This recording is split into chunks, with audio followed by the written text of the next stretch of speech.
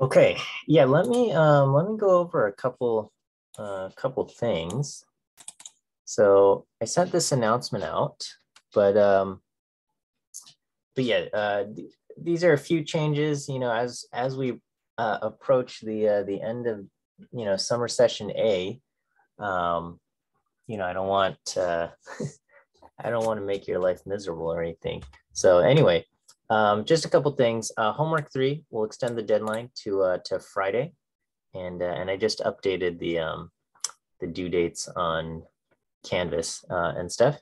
And I'll release homework 5, and that will be due.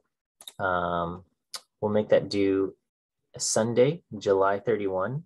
So make sure you get some time to work on that. And then we're just gonna kind of scratch homework 5. I'll put we'll leave homework 5 existing in the gradebook, but I'll just go ahead and give everybody 100% on homework 5. Okay. We had the vote, and a bunch of you voted, and it was ended up being kind of like a 70, 75, 25, 75, 25, something around there. Basically a 3-to-1 with people voting for the Kaggle competition.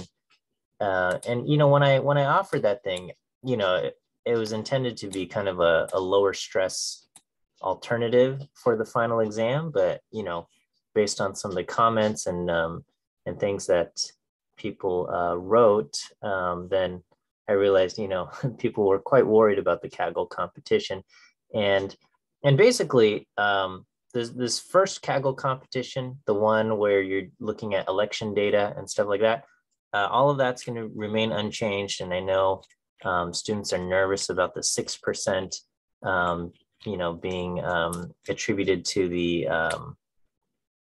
kind of the ranking basis. And, I know it kind of feels like a lot, but I guess I did want to put some weight to the performance aspect of it. That is going to be, I think a lot of times, how we evaluate and how we choose models.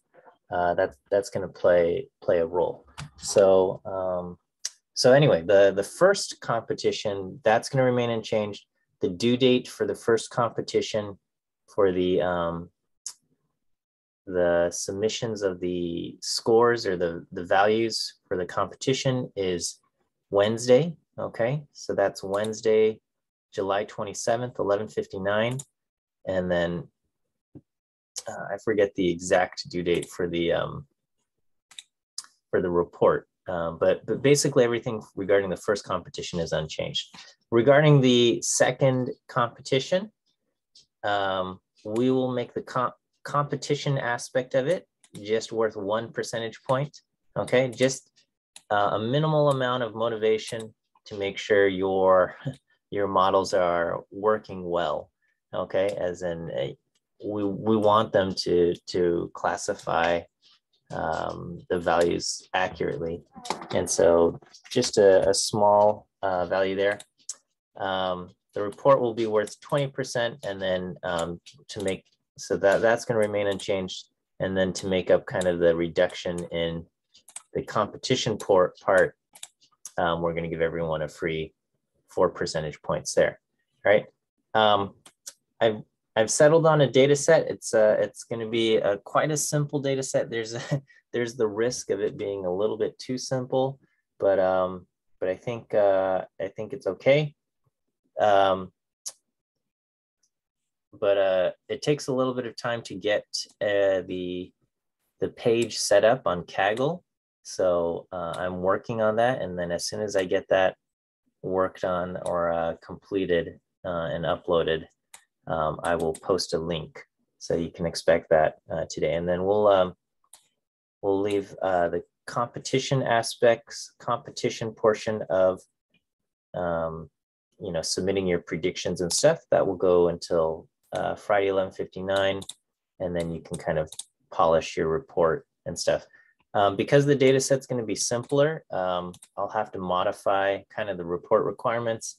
You won't be able to produce as many charts or graphs, and there's just going to be a lot less to have to talk about or write about regarding the second data set, just because it's a lot simpler there. So so hopefully this thing it'll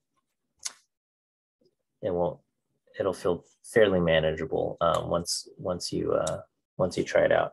And I don't know, any questions regarding some of the changes that I'm making here?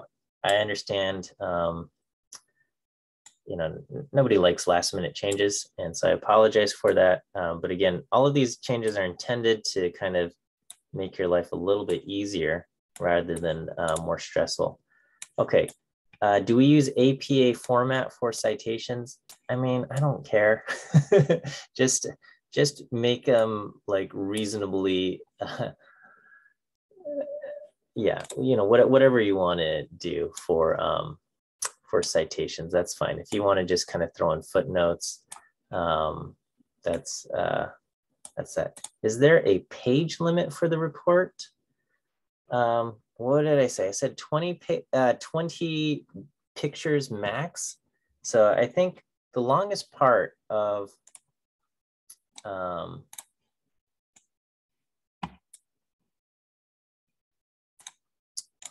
so regarding the report, the biggest part of the report is going to be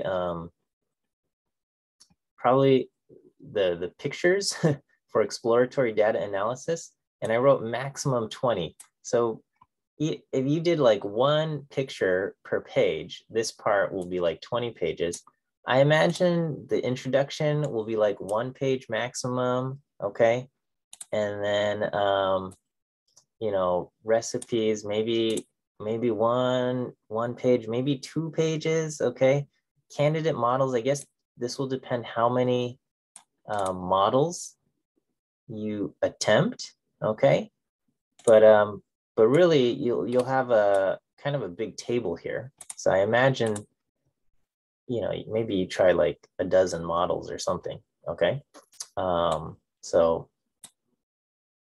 maybe a couple pages here, right? Because I don't need like paragraphs describing, like you don't have to tell me what linear discriminant analysis is or something, right? You can just say we did a LDA model and these are the parameters we've chosen. You don't need to explain to me, this is how linear regression works and that we're trying to minimize whatever the sum of scores residuals. Just tell me you're going to do a linear regression model, using this thing, or you're going to do GLMNet or something.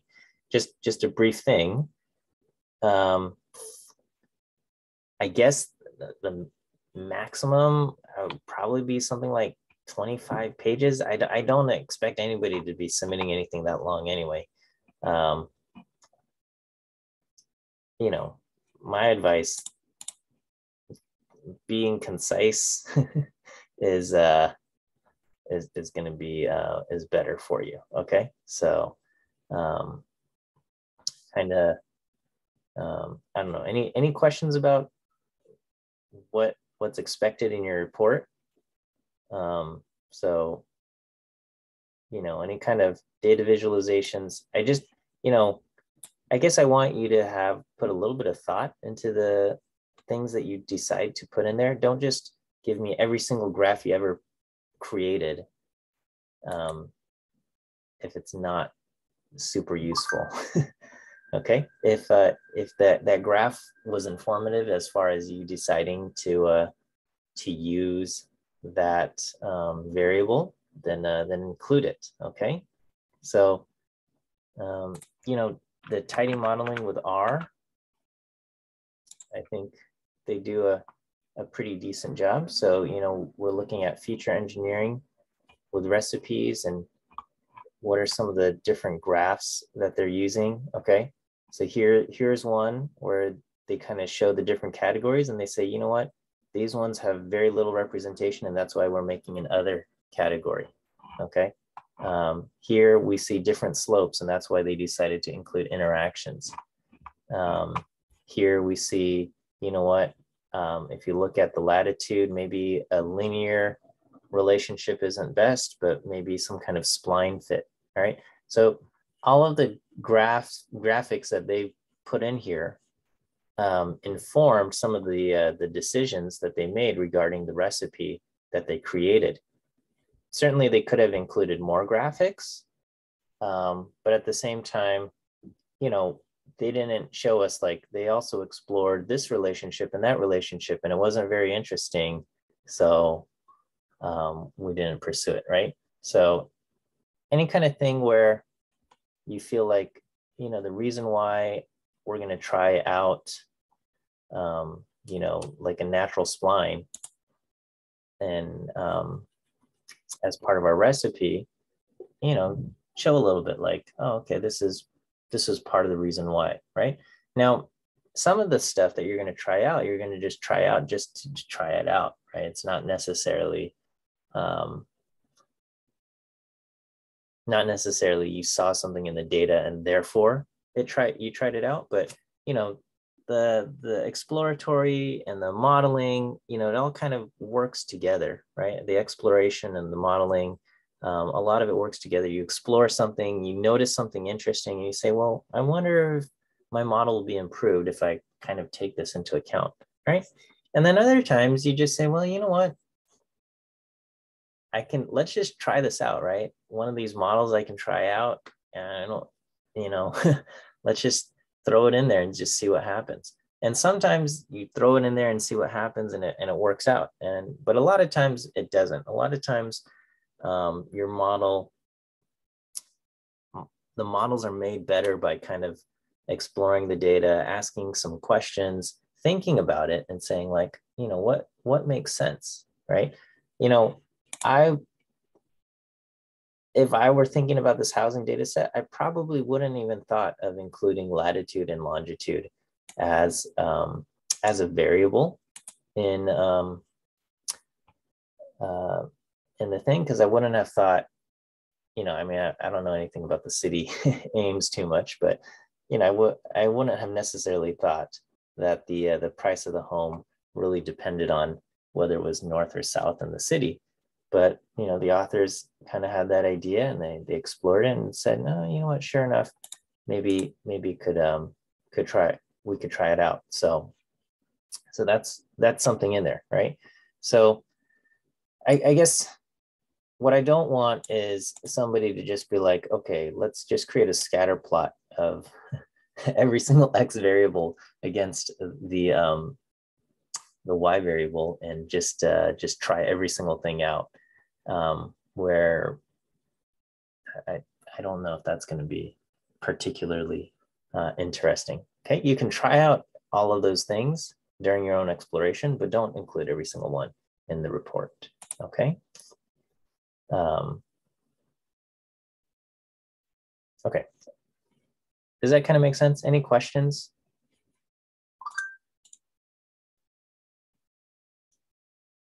All right. So I'll modify basically the report for the classification problem, just because the data is simpler.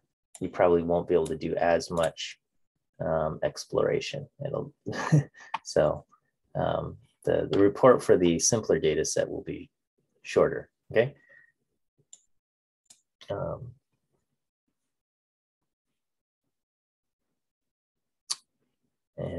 Okay.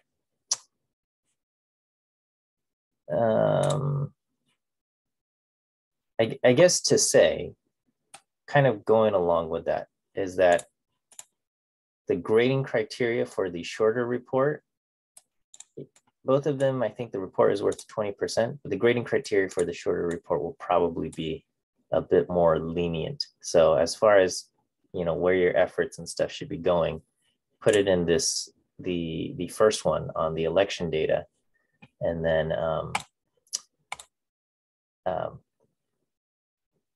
I mean, I imagine this will require more time, and then your, you know, the competition performance is worth more here.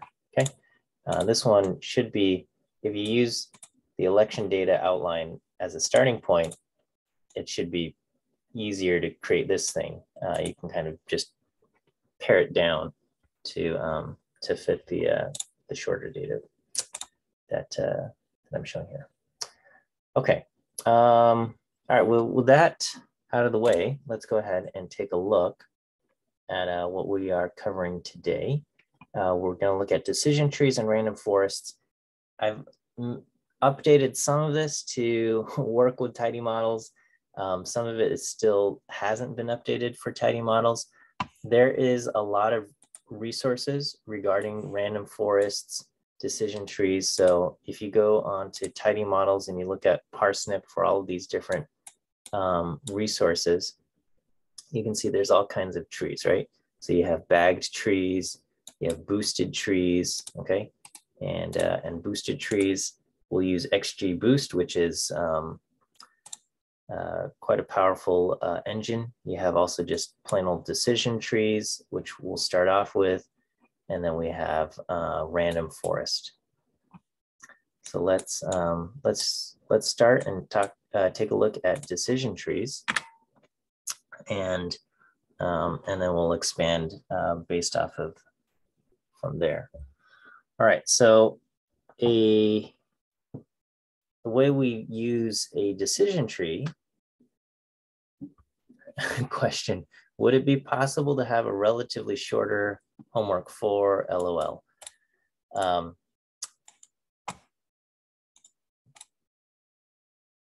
I'll think about it. All right, let me think about what we need to do. What I want to kind of cover on homework for. I understand there's a lot of stuff getting this last week, right? You've got the election data, you've got this second project, and then you'll have homework for. So I'll keep all of that in mind. All right.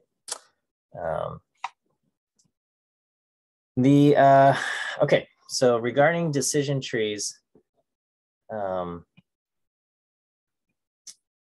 what we do is we partition our data. Okay. So we take all of our data and we just kind of split it into different parts. We create a binary split using a simple rule. If the variable that we're going to split use to split is a numeric, then we just say, hey, is x greater than some value or x less than some value k? And that will create two branches. And then on the other hand, if we have categories, then we're going to say, okay, if x belongs to category A or B, then that's going to form one split.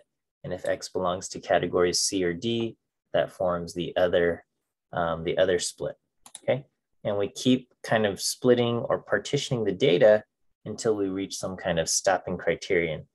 And after all the different partitions are made, then all the observations that fall in that terminal node share a single predicted value. Okay. There are different types of decision trees, but broadly speaking, we're just going to say we've got regression trees, which will predict a numeric value, and we have classification trees, which predict a categorical value. Okay. As far as creating a split, okay, so we're going to look at regression trees. The tree considers basically every single possible split or every single possible partition, and most algorithms are greedy in that it's going to choose the best performing split at that moment in time, which may or may not be the best performing split overall, but just at that moment, it is the best performing split. And so, so that's what it's going to do. And we're going to measure our performance by choosing the split that minimizes the residual sum of squares of the data after making the split. Okay. So one thing to note about trees is that if your final tree, let's say, has a total of 4 branches or something, or then your regression model. So let me.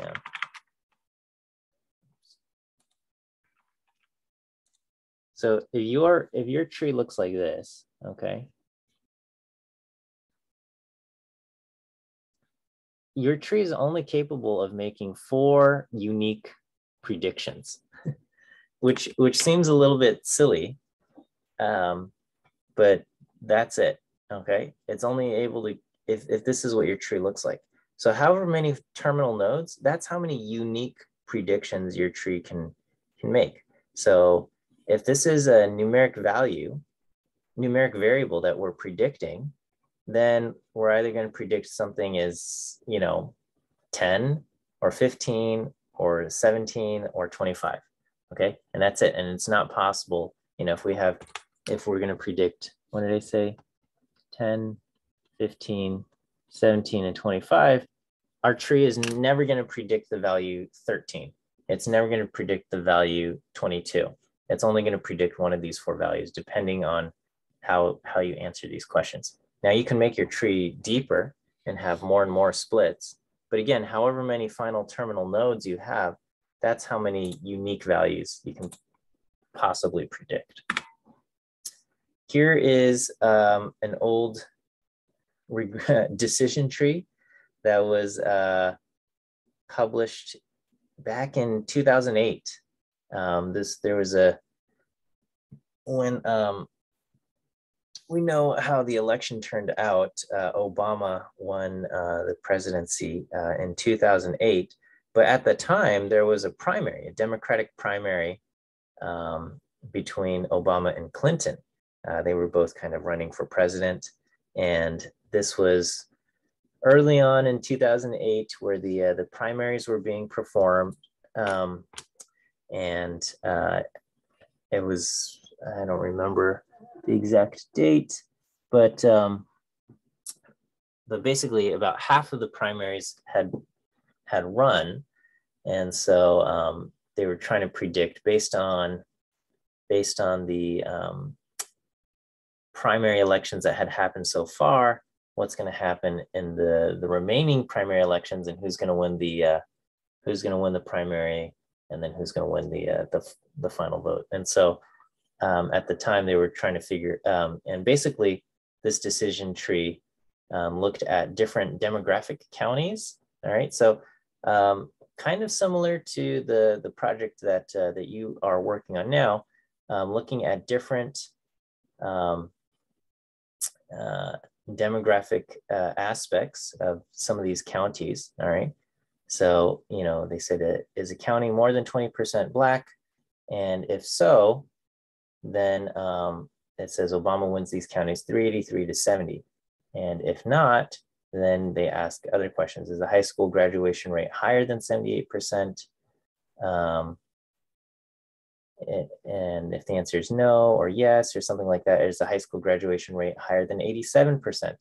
And looking at that, this is how the decision tree was split. So this was back in 2008, and this was published in the New York Times. And it's just kind of interesting. It's also now that it's 14 years ago, it's also a little bit of an interesting political relic, because I think if we covered up who the people are here, I think when you look at these questions, who we think, I don't know if we would expect Clinton to be the candidate that we're talking about in these things. So to kind of illustrate this, we'll take a look at a very simple toy example of toy data set, and using this, we'll kind of go through the process of making a decision tree. All right, and so my X values go 1, 2, 3, 4, 5, and my Y values, I have 1, 1, 3, 7, and 8. And we're going to ask, where should I put the first split for my decision tree? Okay, and so with our predictor variable being numeric, we're going to look for a numeric value where we're going to partition our X values. And so so our baseline is having no partition. Our baseline is just saying, okay, everybody belongs to one bucket, okay? And in that case, we take all the y values, 1, 1, 3, 7, and 8. We add those up, we get 20, and 20 divided by 5, we get a mean of 4. So with no partition, we would just predict the mean for all the values. That would be kind of the safest value to predict. And so we get a mean of 4. And then we're going to ask, what is the sum of squared residuals, the RSS, for our predictions? So, we subtract off 4 from everything and we square them. Okay, so we have this first value is 1. 1 minus 4 is -3. -3 squared is 9. Same thing with this one. This one's a 1. Residual of 3, we square that, we get 9. The actual value is 3. 3 minus 4, 1. 1 squared is 1. 7 minus 4 is 3. 3 squared is 9. And 8 minus 4 is 4. And 4 squared is 16. So if you add all of these up, you get an RSS of 44. So that's our first, the total RSS. And we want to know, well, can we put in a split that's going to reduce the RSS? So we're going to consider every single possible split. So here's a diagram illustrating the residuals, and basically we're squaring these residuals. We're going to consider every single possible partition. So our x values go 1, 2, 3, 4, 5. And so we're going to first try splitting x between 1 and 2. Okay, we're going to split x out between 1 and 2. And so on one side, if we're going to say, is x greater than or less than 1.5? And if x is less than 1.5, then the value we're going to predict is going to be 1. Okay, so we look at the values less than that correspond to x less than 1.5. We have one value for y, which is 1. So we're going to predict 1, and we have no residual there, right? So r squared there is 0. On the side for x greater than 1.5, the values are 1, 3, 7, and 8. And if we take the mean of that, we get 4.75. And we can calculate the residuals and square them. And we get, 14, 3, 5, 10, and we add them up and we get 32.75. This is the sum of squared residuals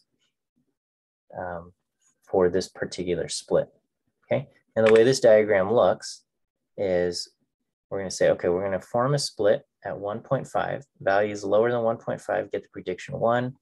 Values where x is greater than 1.5 gets the prediction 4.75. And these are the residuals there, okay? And so the squared residuals we have here is 32.75, okay? We consider every single possible split. The next one, we're going to split between x is 2 and y is x is 3. And for values of x less than 2.5, then the y values are 1 and 1, and so we would predict 1. And our residuals there are 0, and 0 squared is 0, okay? For values greater than 2.5, the values are 3, 7, and 8. The mean of 3, 7, and 8 is 6, and these would be the squared residuals. So we would have, the actual value is 3, we predicted 6, so residual is 3, 3 squared is 9, and so on and so forth. And so the total RSS for this split is 14. So values less than 2.5, where x is less than 2.5, we have no residuals. We've predicted those perfectly. For values of x greater than 2.5, we're going to have a total RSS of 14. So the total RSS of this whole split is 14.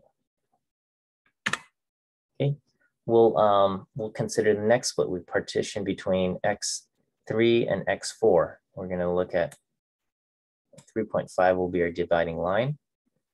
And if we do that, in partition A, the mean of these values for y, 1, 1, and 3, is going to be 1.667. We take those differences and we square them, and we get 0.44, 0.44, and 1.77. And then on the side where x is greater than 3.5, we have 7 and 8, and so our predicted value will be the mean of those, 7.5. Those residuals are 0.5 and 0.5. 0.5 squared is 0.25. And so when you take the total of the RSS there, we get 3.1667. Right? So these are the residuals we have when we split at 3.5. Down here, we're predicting 1.667, and we have some residuals here. Up here, we're predicting 7.5, and we have some residuals here.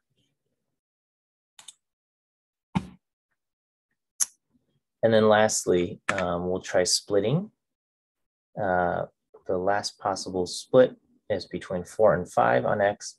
And again, and in this case, we would predict the value 3. This is the mean of these values. And we would predict the value 8. There's no residual here, but we've got some big residuals here. And so the total RSS of this split is 24. So considering all of the possible splits, we have, with 5 unique values of X, we have 4 potential splits.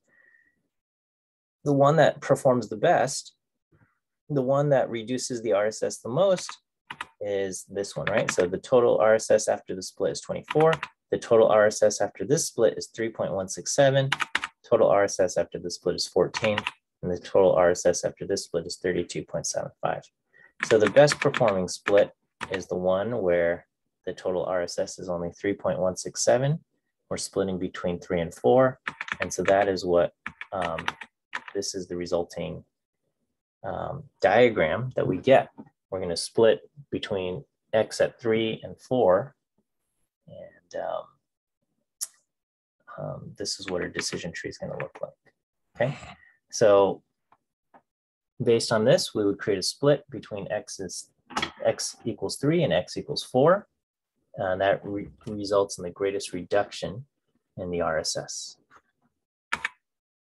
So if we wanted to try this in R, there are a few things. Oh, sorry, this is still kind of my old notes. I need to update that to say we're going to, we can use tidy models. But here this uses rpart. I've created a data frame where X is 1, 2, 3, 4, 5.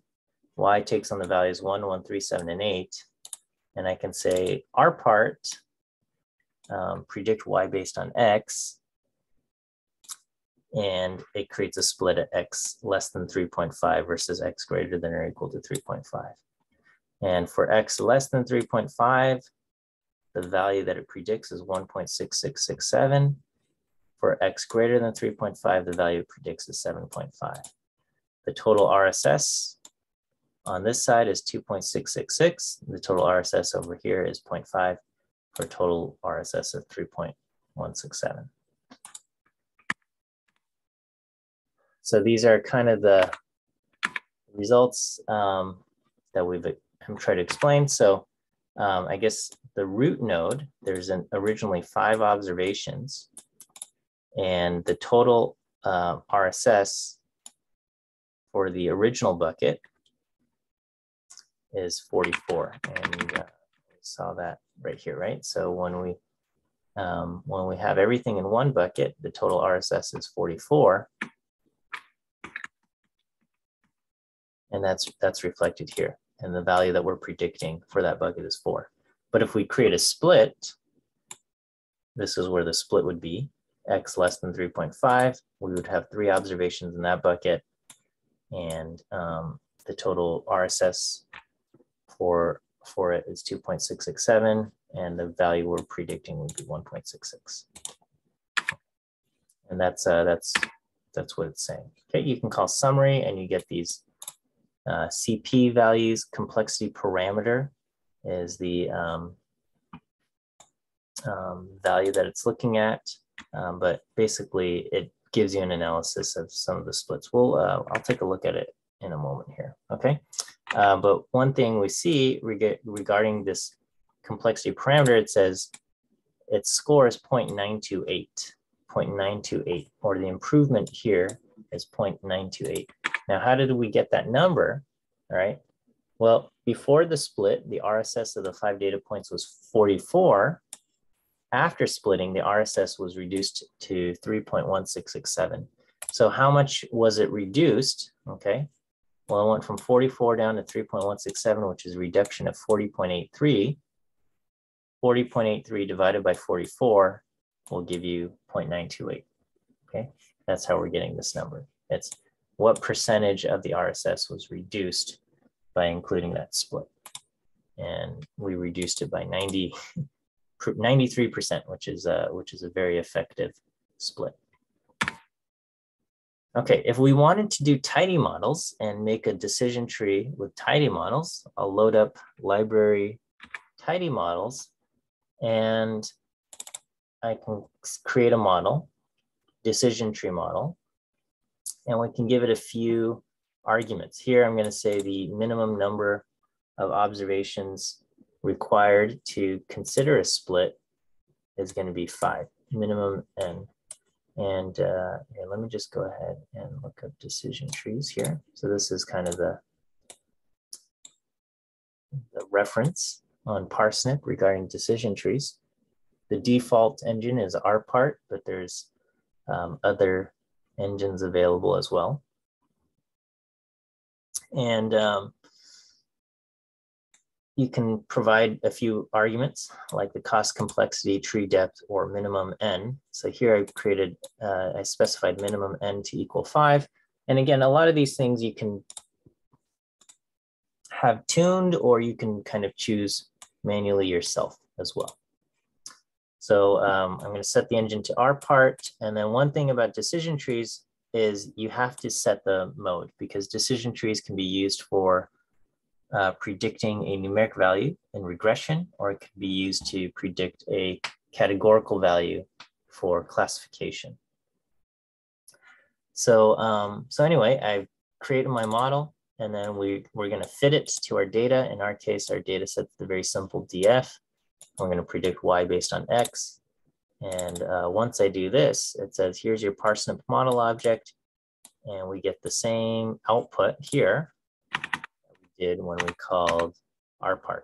Okay, so when we called RPart on this, which is, you know, naturally we would expect kind of the same thing because it's using the same engine.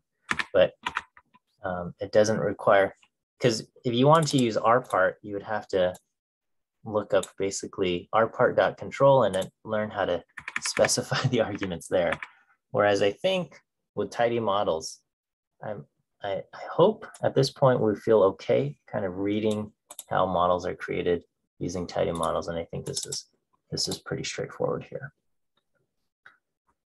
Okay, so that's decision trees. Okay, now if we had a larger data set, and we'll take a look at a larger data set in a moment here, the algorithm would consider every single possible partition across every single variable. Okay, and so if you have very large data sets, trees and forests and stuff like that can take a while to run because it has a lot of different possible splits to consider. Okay, so for example, if we had 5 variables and 100 observations, there would be a total of 495 partitions to consider for that very first split, because first variable there with 100 observations, there would be 99 possible places to do a split, and we would consider 99 possible places for the first variable, 99 possible places for the second variable, and we're going to keep track of all kind of 495 possible partitions, and out of all possible partitions, we're going to choose the one that maximizes the reduction in RSS. We go for the greedy split. So, so if you have, 10,000 observations, then you basically have 9,999 possible partitions for every single variable. And so if you have, 100 variables, 10,000 observations, you're on the order of considering 1 million different possible partitions. And so you can see this can be quite computationally expensive. Okay, and then after you perform that split, then now you basically have 2 data sets, and you're going to perform the same task recursively. So you're going to take the smaller data set. So if you start off with 100 observations, maybe the splits it into 40 and 60. And so now you're going to take one side, which has 40 observations, and then you're going to consider all possible splits there.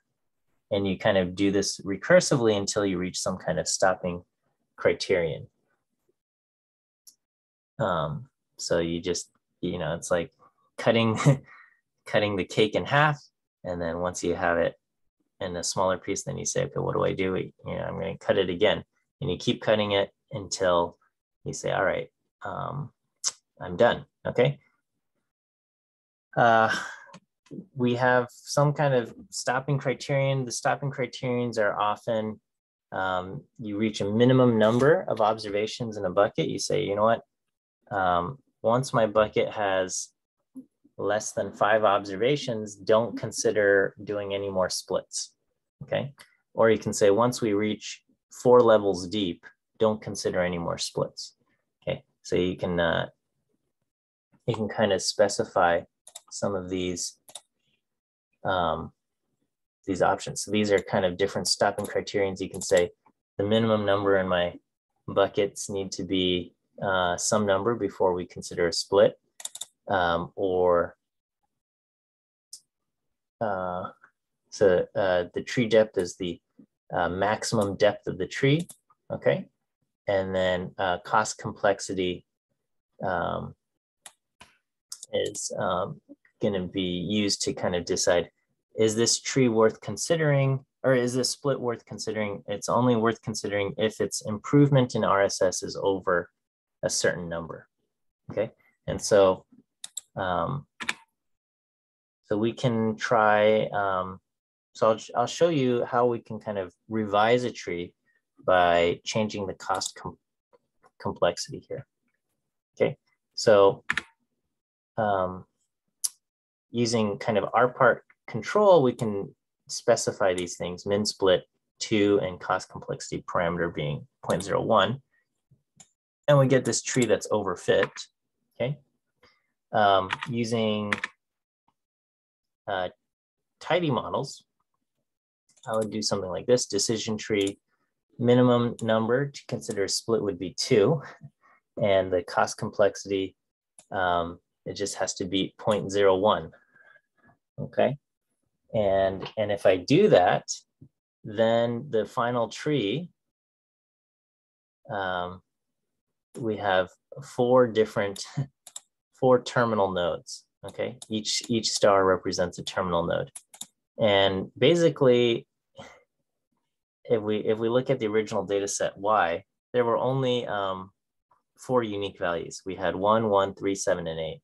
And so I have a terminal node for each unique value of 1, 3, 7, and 8, which is not a great tree. We've overfit the data in our tree, okay? So the tree produces 4 terminal nodes equivalent to the number of unique Y values. This overfits the data. And so to decrease the overfitting, we can prune the tree by kind of removing the weakest link one at a time until a tree of a desired complexity is reached, right? So right now, the first split, we split at less than 3 or greater than less than 3.5 or greater than 3.5. If x is less than 3.5, we consider another split at x less than 2.5 or greater than 2.5. And if it's greater than 3.5, we consider another split at x less than 4.5 or x greater than 4.5. Which of these should we get rid of? Should we get rid of this split, or should we get rid of this split first? Okay. Well, so if we take a look at this, this is the output, we might consider getting rid of one of these splits. We can see that prior to this split, the RSS of the side where x is greater than 3.5, the total RSS is 0.5. And after the split, it goes from 0.5 down to 0. So we have reduced the RSS. Whereas this split goes from 2.6 down to 0. And so including this split reduces the RSS a little bit more. Okay. So the split at 2.5 reduces the RSS by 2.6. the split at 4.5 reduces the RSS by 0.5. Okay, so as far as what proportion we're reducing, okay, 2.6 is around 6%, and 0.5 is just over 1%. And so we're going to say, you know what, this is the weaker split. This one reduces the RSS by only 1%. And so this would be the weakest link, okay?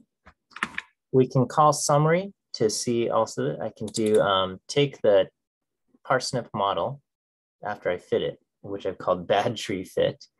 And we can run extract fit engine and call summary on it to kind of get the classical summary view here.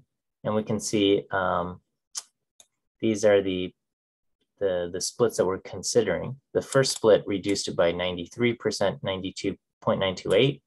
The next split reduces 6%. The last split reduces by about 1.1%. And kind of the baseline, the minimum amount that we would consider reduction would be 0.01. That was specified back here when we created our model. So in here it talks about each of these different nodes and the associated complexity parameter. They are the same that appear here as well, right? So a lot of information in the summary, but all to say, if I choose a complexity parameter larger than 0.01, but less than 6%, then it will eliminate this split.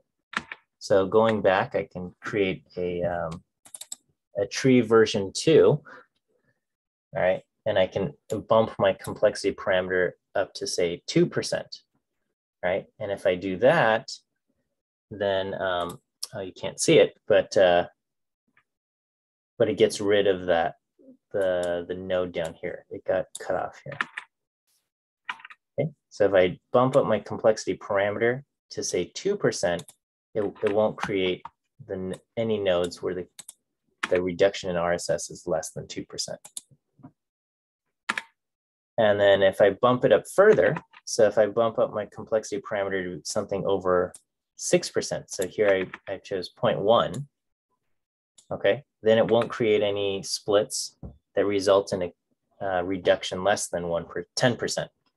So in this case, it doesn't create this split either. This split had a performance level of 6%. And if I do that, then it removes that node. And now we're left with kind of the original tree where there's only one split. So these are kind of, if you are manually creating your decision tree and specifying all of these parameters yourself. Okay, you know, I've forgotten to give you any of my view quiz answers. Let me give you your first view quiz answer. Today's first view quiz answer is the letter B. B as in bear. B is your first view quiz answer.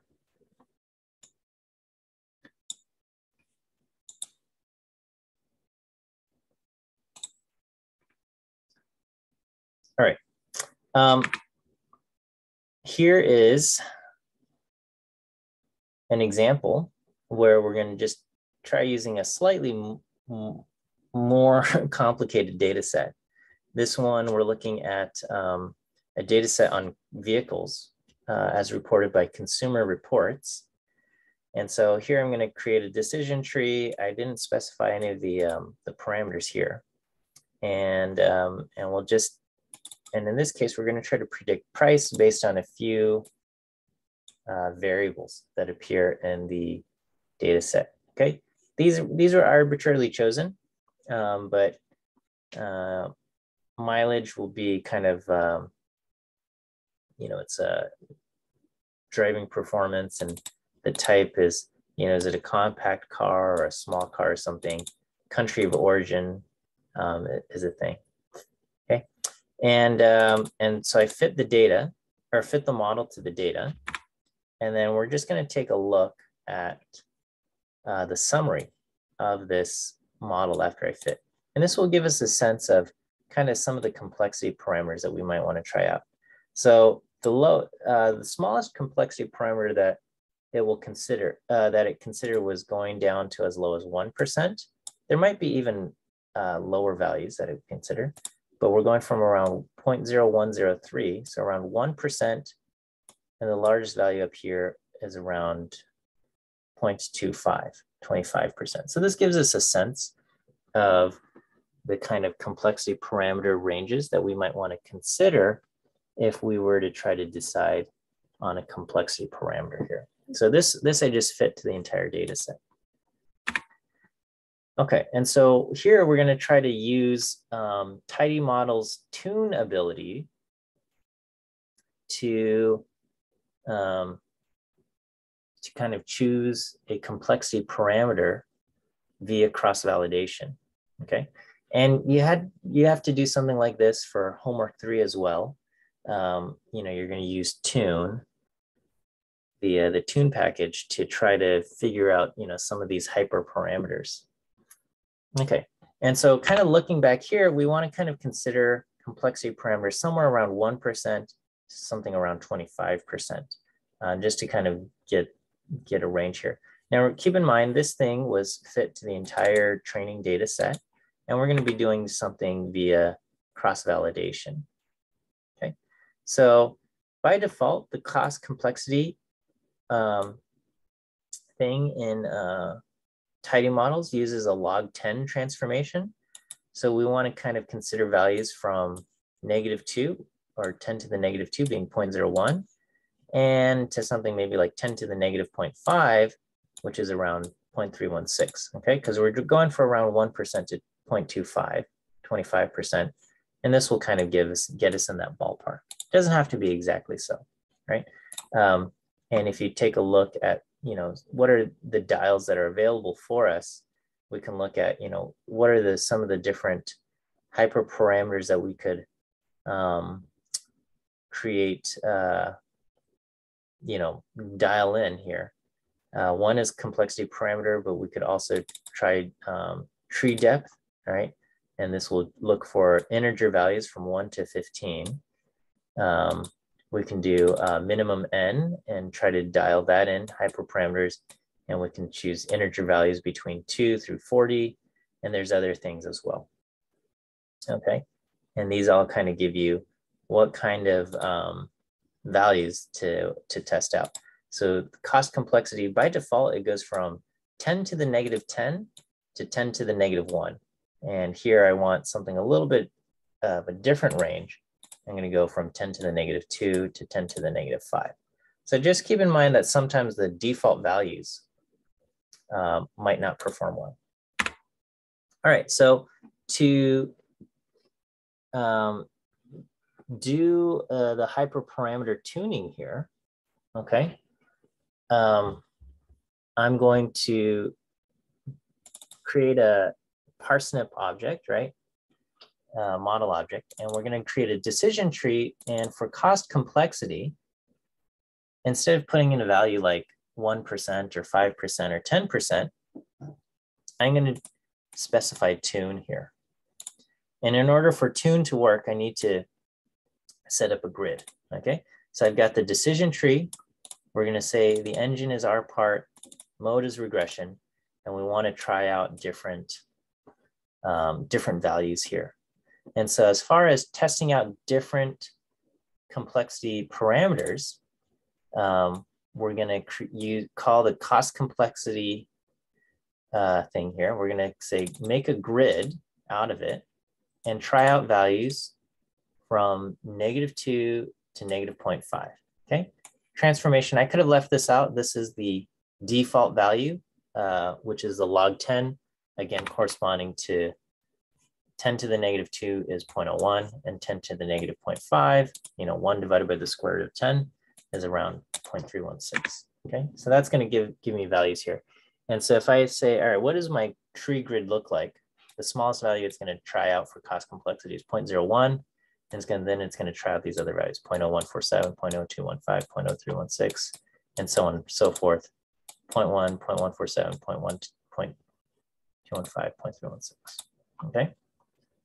So these are the values that's going to try out. All right, and then we're going to try doing cross-validation. So I call vfold cross-validation.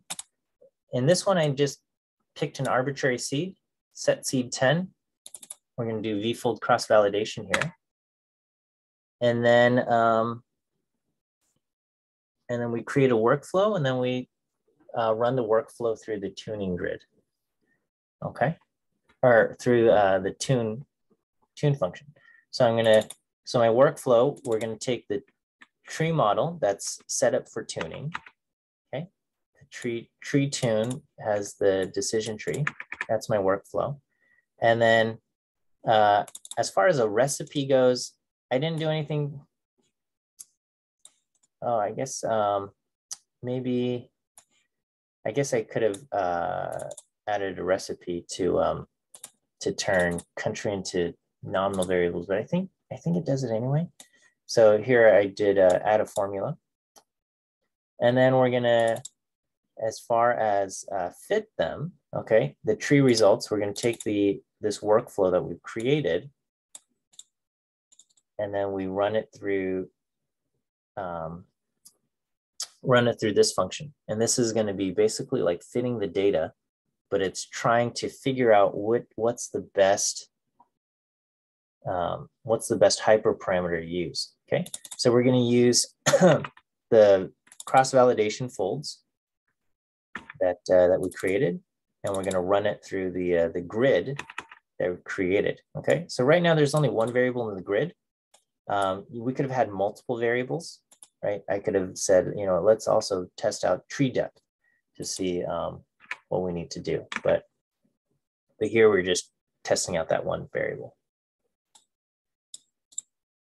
Okay, and then I run this through, and with the results, we're going to collect our metrics, and I'm going to just look at RMSE, and I'm going to arrange them from least to greatest. All right. And so according to this, the best performing cost complexity parameter was 0.0316. And its mean RMSE was 5892. Okay.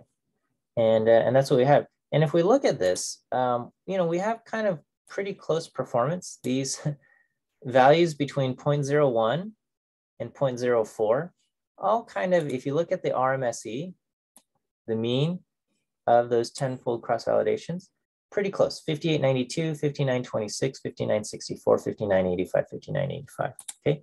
At around a cost complexity parameter of 0.0681, 0.1, 0.147, then we can see that the RMSE has worse performance, 6309, 6685, 7520, so on and so forth, okay?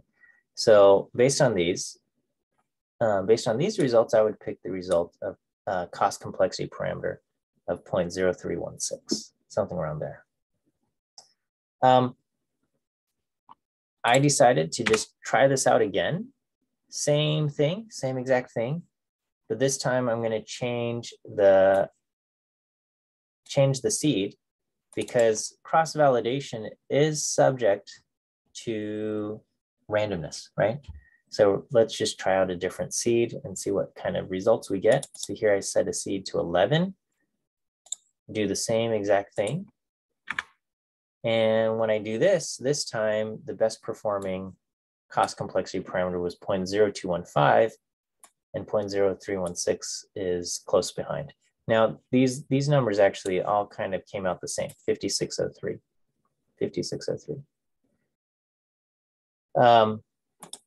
And we can see, again, values between 0.01 and 0.04 seem to have very similar performance, 5603 to 5702. Sure, there's a little bit of change there. And again, these values all kind of perform the worst. So if I look at these values, these are the same values in the same order here. These ones got kind of shuffled around a little bit, kind of indicating that, you know, differences between these two, these values up here, probably not a huge difference. Okay, I tried it again with just another seed, same kind of thing. Okay, these values came out quite similar. These ones were consistently worse. So this is an indicator where, you know what, complexity parameters in this range going from around 0.01 to 0.05 is probably not going to make a huge difference. And which one's going to perform the best? Something around 2 or 3%. We don't get the exact same values because of random sampling, right? So when you do v-fold cross-validation, you get different folds, and the performance on these different folds will be different. So, you know, that's something to consider as you are testing out your different models. You might want to try different seeds for your v-fold cross-validation to kind of check to see your performance. See if it's consistent, see if the hyperparameters that you've tuned is consistent from run to run. Okay, does that kind of make sense regarding tuning the hyperparameters for a decision tree? Okay, now to be honest, we probably don't run decision trees all by itself.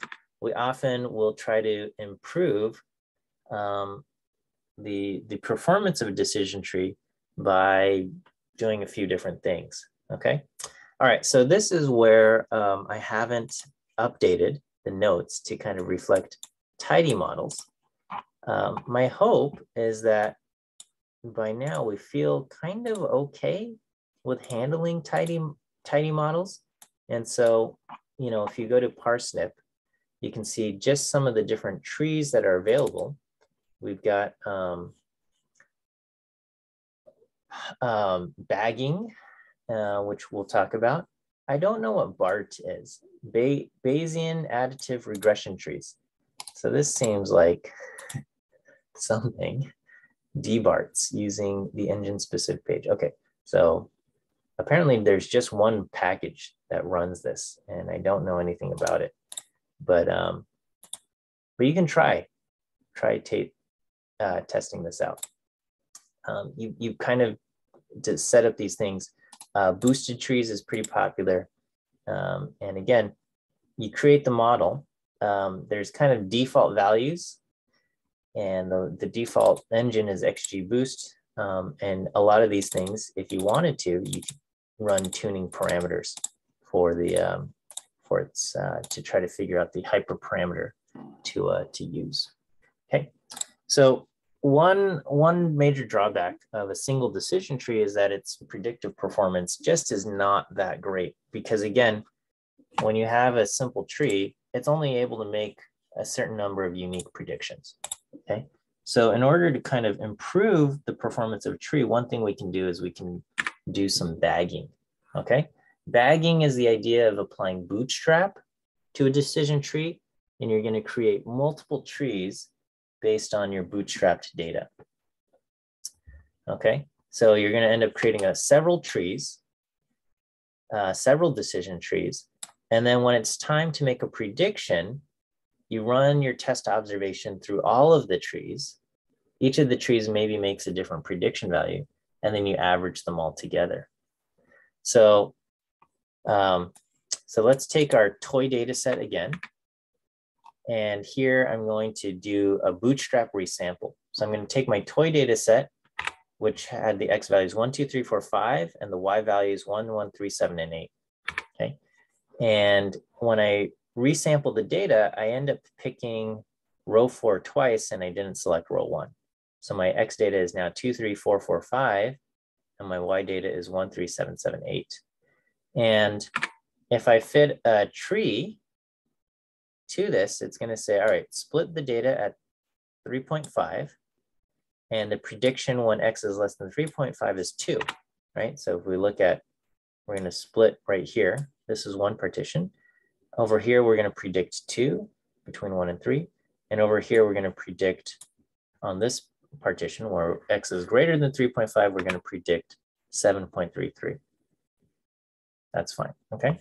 So values less than 3.5 are predicted to be 2. Values greater than 3.5, we predict to be 7.33. Here is another random sampling. In this one, we resample our data. I happen to get row 3 twice, and I didn't select row 2. So I have 1, 3, 3, 4, 5, and y is 1, 3, 3, 7, 8. So when we create a decision tree on this data, we're also going to split at 3.5. But when we split at 3.5, this is the first partition. We take the mean of 1, 3, and 3, and we're going to predict 2.3 for those values. Values greater than 3.5, we're going to predict 7.5. Okay, so the predictions made by this tree is slightly different from the predictions made by this tree. Here we predicted 2 and 7.33. Here we predict 2.33 and 7.5. Finally, I do one more bootstrap resample, and in this case, just kind of by weird coincidence, I ended up picking row 1 3 times, 1, 1, and 1, and I picked row 4 twice, 4 and 4. This is a little bit of an odd coincidence, but it happened. And so, so in this case, we would split between x's 1 and 4. So we'll just say, all right, halfway between is 2.5. And if x is less than 2.5, we predict the value 1. And if x is greater than 2.5, we predict 7. Okay. So again, just a weird data set, weird resample that we get. And so these are just the different predictions that we would make. So when it comes time to making a prediction using the boosted tree, let's say we have a test case where x is equal to 4. We run x equal to 4 through all 3 models. So x equal to 4 for the first tree. We say, is it greater than 3.5? Yes, we're going to predict 7.33. The next tree is greater than 3.5, so we're going to predict 7.5. The last tree, it's greater than 2.5, we're going to predict 7.0. So we would predict 7.33, 7.5, and 7. We take the average of these 3 trees, and we get 7.278. That's going to be our prediction for the results of kind of this bagged tree system. Okay. Again, I did not set it up with tidy models here, but here you can just you can call bag tree, and you can kind of try this out. Okay. With we probably don't do bagging alone, but we probably more popular is random forest. Okay, so bagging randomizes the observations used in the training data. Random forest does a little bit more by randomizing the variables that are going to be used in creating a tree. Okay, so bagging alone, usually not recommended just because it produces trees that are a little bit too similar to one another. And so, you know, one issue is that if you have a predictor variable in your data set that, you know, performs really well, then every single observation or every single tree that's produced by bagging is probably going to use that one variable. Okay, just because that one variable performs so well for the initial split. Okay, and you might say, well, why is that a bad thing? Okay, well, imagine you're going to try to, again, this is a silly thing, but imagine you're trying to create a superhero team. Okay, a team of superheroes. Do you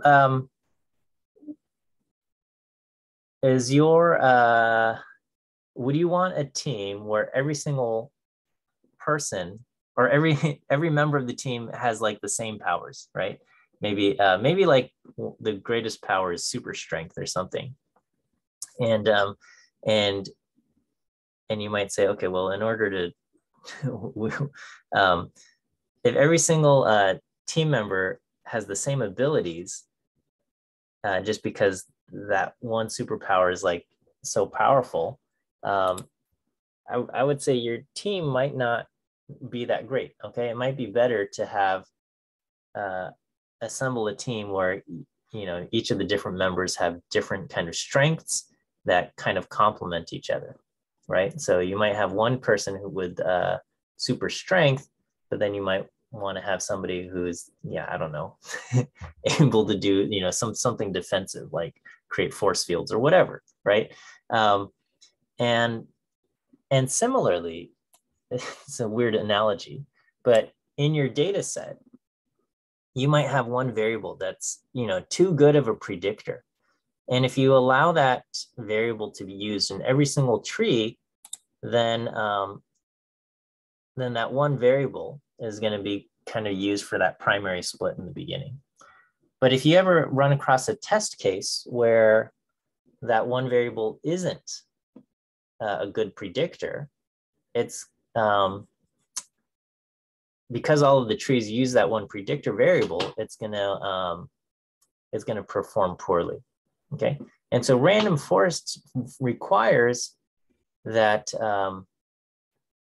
that the variables themselves be randomized. Okay, that some trees are not allowed to use certain predictors. So we force some of the trees that are being developed to use different variables, and that's going to kind of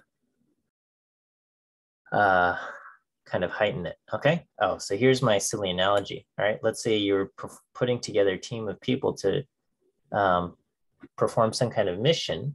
All right. Here I wrote, if everyone selected for the mission has sight, it's very likely that everyone depends heavily on using vision to navigate. Okay. Sight is one of the most important senses that we have. Okay.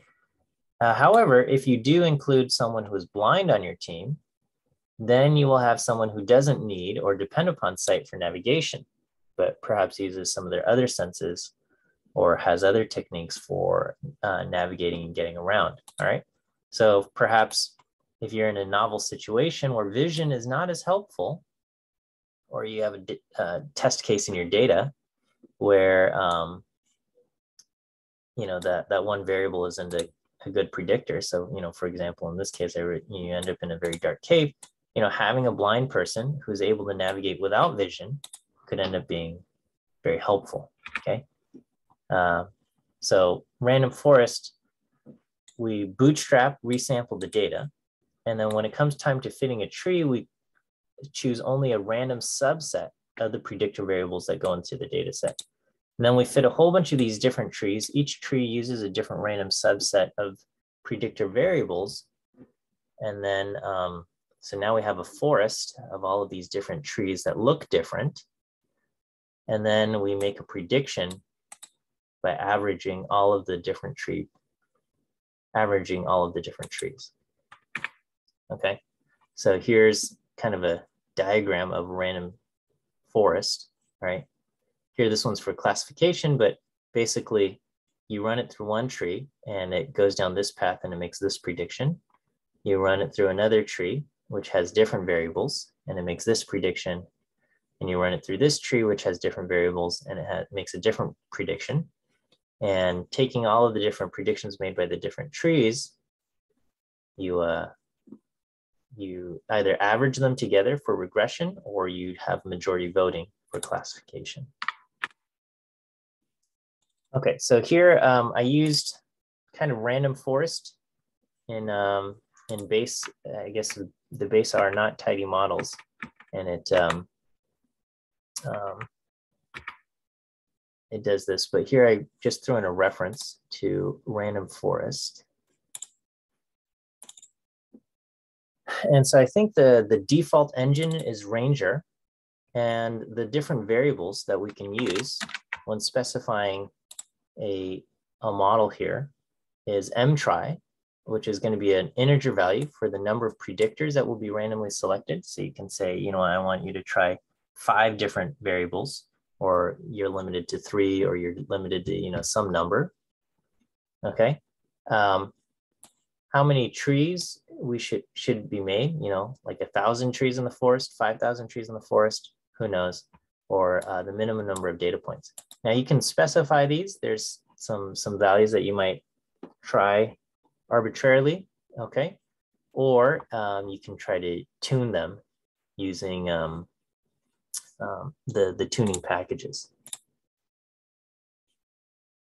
Okay, and then lastly, we have boosting. Okay, and so boosting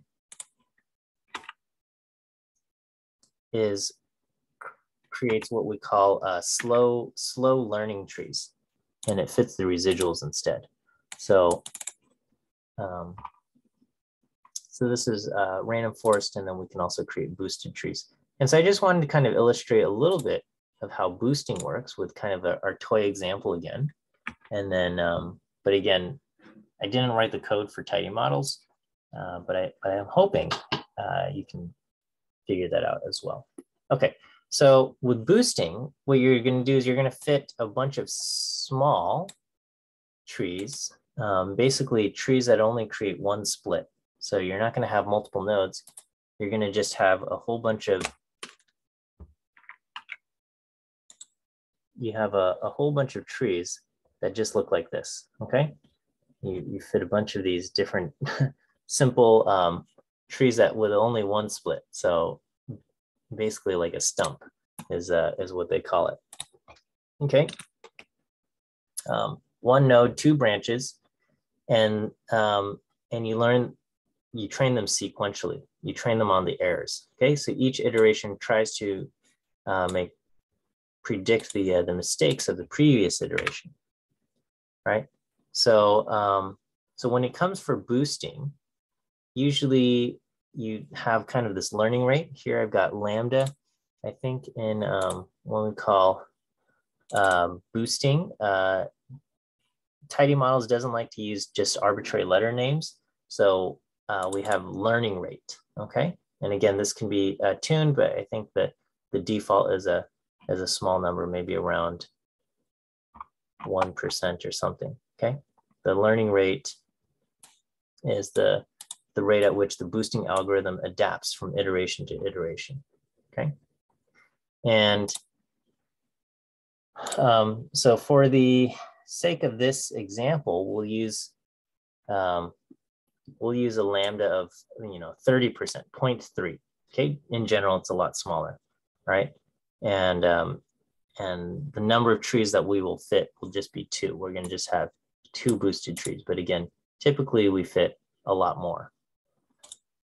And so our boosted tree model here, our toy tree model, is going to perform poorly, but it maybe gives you an idea of how a boosted model works.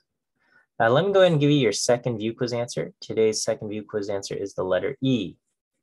E as in elephant. E as in elephant is your second view quiz answer.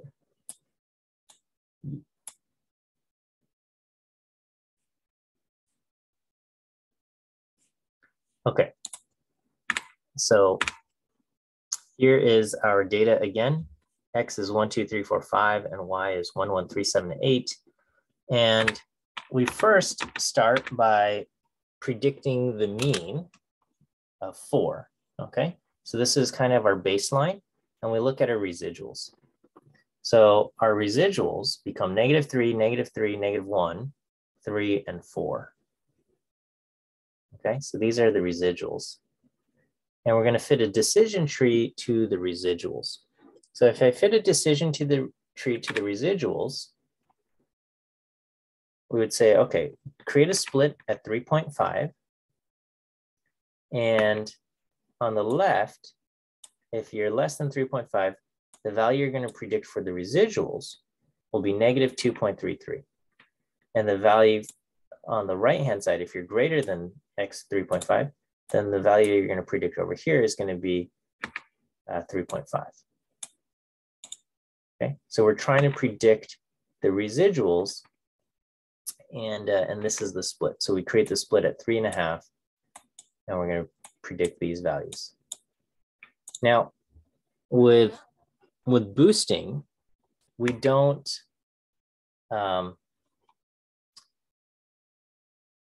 make that adjustment directly. Okay, so we don't say, all right, take 4 and then subtract 2.3, or take 4 and add 3.5. We slow down the adjustment by using our lambda. Okay, and again, lambda is usually something small, like 1%. But in our case, we'll, just for the sake of illustration, we'll use a lambda of say 30%. Okay, but this still illustrates kind of what would happen. So the new prediction is, we take our mean value 4, and then we're going to add basically the lambda, or our learning rate, times the predicted residual.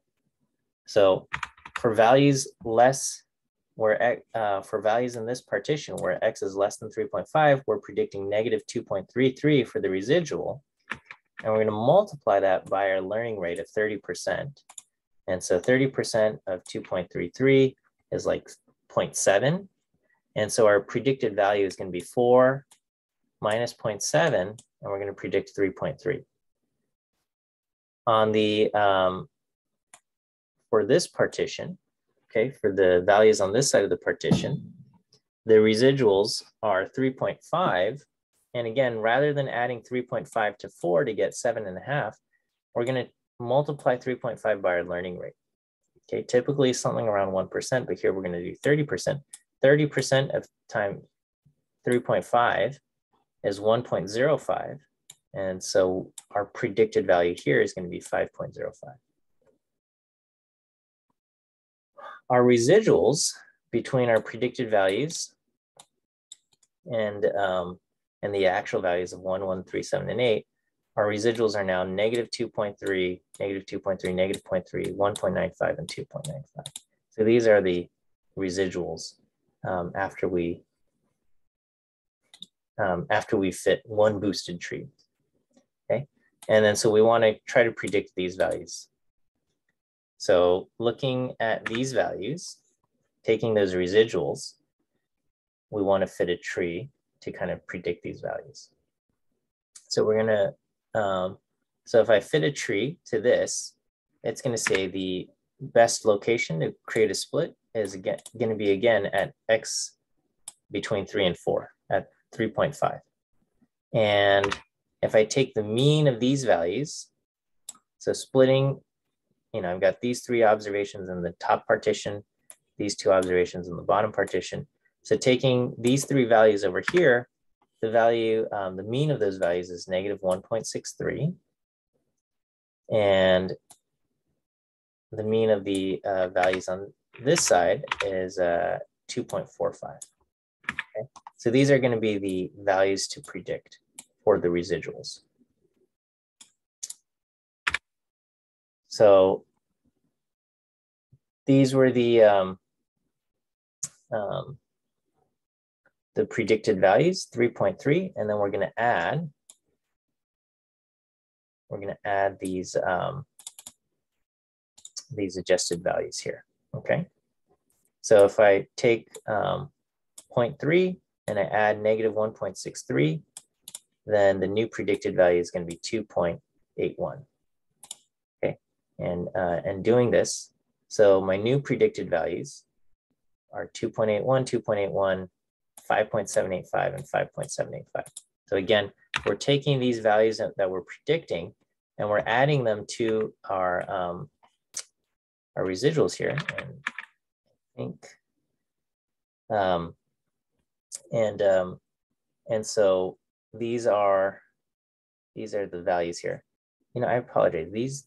I need to fix these numbers here. These numbers are not correct. So our new residuals, we take negative 2.3 minus 0.3 times this value. And so our residual between what we're predicting and what our y actually is, the difference between y and what we're predicting here is negative 1.81.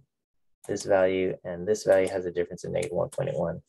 This value and this has a difference of 0.19. And this value and this has these are the differences here.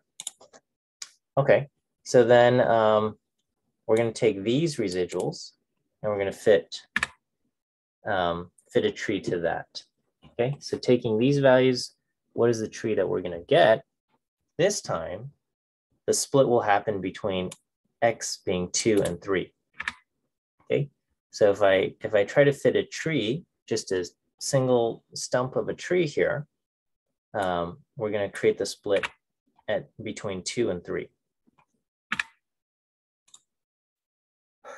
And the value we would predict over here is negative 1.8. And the value we predict over here is 1.2. And so trying to predict these values, these would be our new values that we would predict. So we take all of our adjustments and we multiply that by our learning rate of 0.3. So our new predicted values here are going to be 2.267. So all to illustrate is that as you do boosting with each tree that we run, we're just making small incremental adjustments. Okay. The comparison I like to make is, you know, when you're trying to take a shower, if the water feels like the wrong temperature, okay, you can try drastically swinging, or I mean, sometimes maybe your shower just works this way. You know, you adjust the knob and it goes suddenly from super hot to super cold, or from super cold to super hot, okay? And boosting tries to avoid this by saying, you know what, when you change the temperature, like if the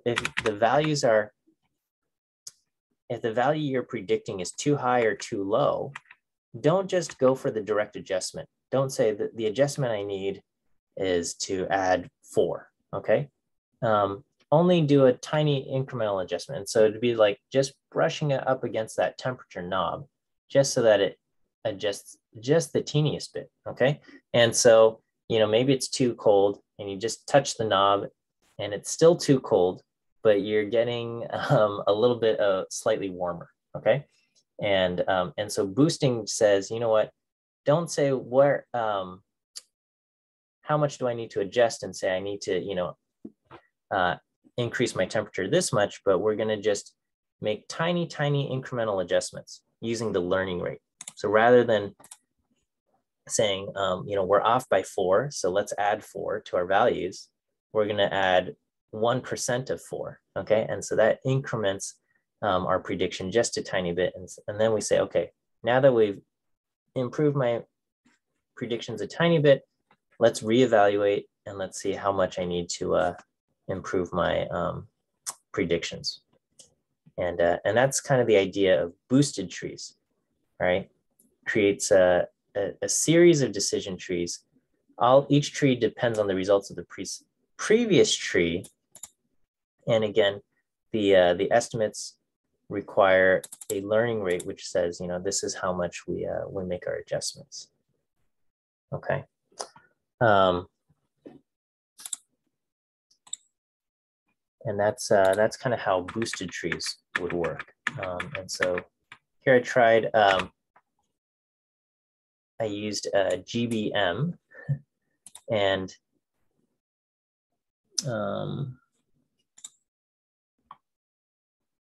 that's not an option for, you got light GBM, but the formula I used here is not available. And so again, I'm sorry, I didn't adapt this for tidy models. And so in order to kind of reproduce the same results, I had to specify all of these different arguments here. Number of trees, and then shrinkage and bag fraction. And here, this shows kind of the predictions that that we would get if I used this particular model, okay, which aligns with the predictions made over here. And this is kind of the result. The result's not very good. Okay, our toy boosting model is not close to being done. It's not performing well, but it does. It kind of shows a little bit of how it's starting to kind of make adjustments. And as time goes on, as we fit more and more of these sequential trees, this prediction, which is currently predicting 6.147, it would end up kind of pushing it higher and higher to the correct value. Okay, that's it for the lecture notes that I have prepared at this moment.